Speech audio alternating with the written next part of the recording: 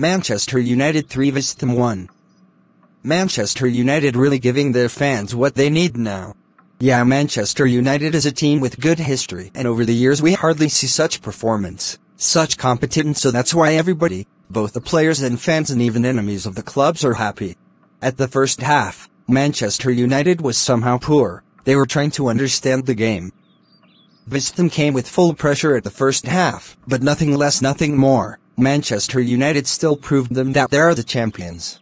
Manchester United deserves all this night. They have been doing extremely well from the players down to the coach. 11 games unbeaten for them. 3 different competitions, 3 wins with a trophy in between, and still in contention to win all 4 trophies available this season.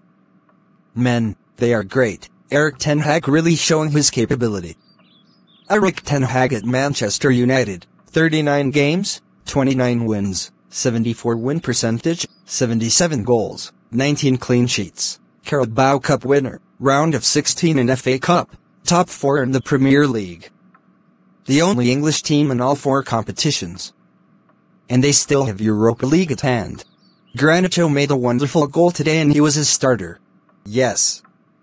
You know, the Garnacho's competitor at Man United is Sancho, and he has to prove himself to the coach, to the team, that he needs to be in the first 11.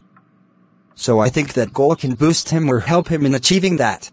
What's your final thought? Okay. Manchester United are still in the race for the quadruple, they can do it. But I will advise that they should just focus on the Europa League and FA Cup, because it won't be easy for them in the Premier League. Let them leave the Premier League fight for Arsenal and Man City.